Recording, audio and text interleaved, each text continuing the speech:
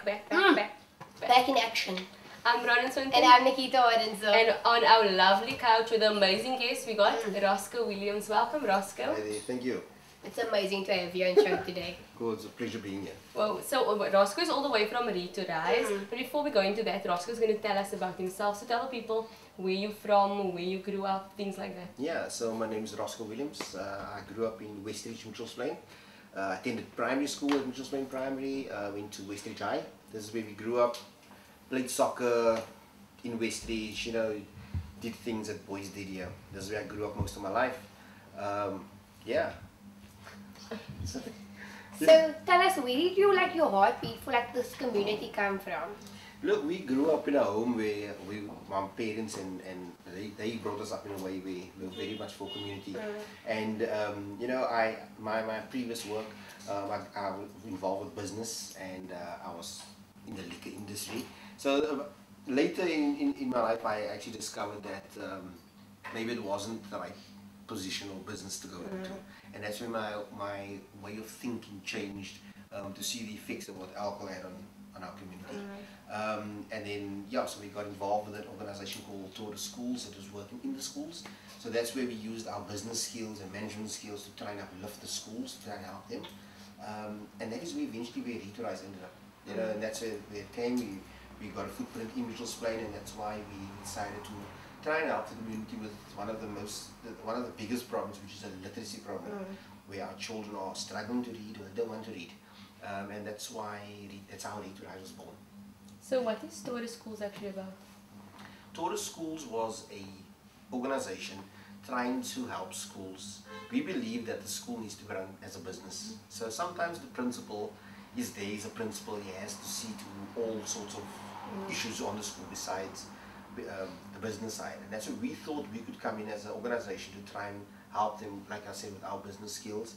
And unfortunately, it all depends on funding. So the funding wasn't there, we were unable, we gave advice and we tried to assist, but obviously with our team that we had, we were obviously unable to support the team. Whereas now with Rita Rise, it's a lot more, it's a product, you know, we need the books, so we can market the product, and people are investing in the organization in order to provide books to the children. Okay, so tell us a bit about Rita Rise and how it began. So Rita Rise was started in 2013 by Ethel Williams, who is my brother, and Taryn Locke, where we identified an issue, which is the reading problem. And Ethel decided, you know, initially we went to bookstores to go and buy books, and we thought, well, the books are quite expensive. And Ethel, being an avid writer, he thought, how hard can it be to write a children's book? He came up with a story called Okie and the Sun. And we went to one school, our first school was Meadowridge Primary, and we went there to one class and we conducted a lesson. So we don't just drop off books. We got a lesson that we've designed around the story, and we spent about an hour in that class. So it's very interactive. We have posters and flashcards, so we get the learners to interact with us and answer the questions. And to see the reaction of those kids that day, it was where we came together afterwards and we said, look, are we going to do this? And that's where I thought, look, I'm going to put all my effort into this organization. So 2013, we are here in 2019, going strong, almost 6 years, giving out over 150,000 books. Sure. We're working now in 3 provinces with the help of the amazing sponsors. You know, any NGO can tell you funding is an issue. So even though we've been truly blessed, it's still an issue for us, but we continue going and providing these books to the learners. Comparing Rita Rise to 2013 and to now, what is the biggest challenge? Look, the challenge is the funding.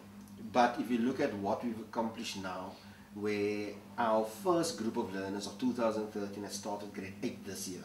So there's kids that's in high school, you can go and ask them about their Okie books, they know about the Okie books.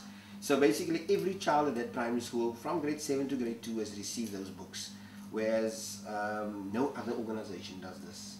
You know, every school I go to, I always ask the children, who else comes to your school to give you books? They would say, no one else comes to my school. And that's the truth, you know, so we go there, it is brand new books, it is not a cheap book, so, you know, we're telling the children, we're investing good quality in you. You know, and for many of these kids, it's the first time they've ever owned a book, you know, things that we take for granted. When we give the children the book, you'll see on the first page it says there, this book belongs to. So when you tell them you can write your name and surname, because remember we taught not to write in the books. Yes. Here you're telling them you can write your name there. They will sit in the shop. When they're done reading it, they'll ask you, must I give it back? I say, no, that is your book. And a lot of times these kids can't comprehend that, you know, because they've never received the books. I mean, the readers that you get from the schools, you must read it, and then eventually you must pass it on to the next learner. That is your book. And that is our aim, to give children access to brand new books. You know, back in the day when we grew up, we could walk to the libraries. That was fine. You know, now it's unsafe to send your children to the library. Yeah, it's true. So that's why our whole thing was, if you can't go to the library, we'll bring the library to you. And that's why we provided those books. So we got two programs. One is called Book Ownership, where we want to provide all these learners with their own books. So you got your books, you can sit down and you can read. And then we have another program where we call it, it's a mini library. So it's a wooden shelf. We got an awesome organization called Workshop Unlimited in Spring that train handicapped people to make wood products. So they make our shelves, and in the shelf there's 50 books, English, Afrikaans, depending what the teacher wants. It's branded Read to Rise, and we get it sponsored, it'll say on there sponsored by whoever it is, and this get placed in the class. So then the children have more books, more access to more books. And you can see, you can go to some of the schools, they really appreciate it. Some don't have books, you know, so we go there, we give them these books, and hope that the kids are inspired, you know, to go read. So how did you decide to have this? Because I'm pretty sure it didn't just begin, these two programs. How did it start, and why? Look, you've identified an issue. So if you go to a school, what is the problem? The children have books at home. Now some parents can buy the children books, some parents can't buy the children books. So look, we want to be fair to everybody, right? So we want to give everybody these books. That is one of the problems, is children don't have books. So we try to solve that problem by giving them books, brand new books. With the mini libraries, the issue of the libraries, like I said now, in terms of safety, you know, so some parents don't want to send their kids there. So when there is spare time for the learners in the class, then you have books in the class. Read in the class there. Some teachers work at a system where the learner can actually take the book home and then obviously return it. It's also risky school to school, because you know the book never comes back. Yes. We also have what we call it's a reading competition. So we got a tracking chart. It's a huge poster we put up on the wall, and every time a child reads a book, then we reward the learner with a sticker, the teacher. So you can see, hey, Roscoe read 12 books. Now you want to obviously beat Roscoe. So in this way it gets the learner that doesn't want to read, he also wants stickers. Okay, we'll come back to that competition. Guys, we're going for a break. We'll be back with Roscoe and Read to Rise. Stay tuned. Auntie, stay there.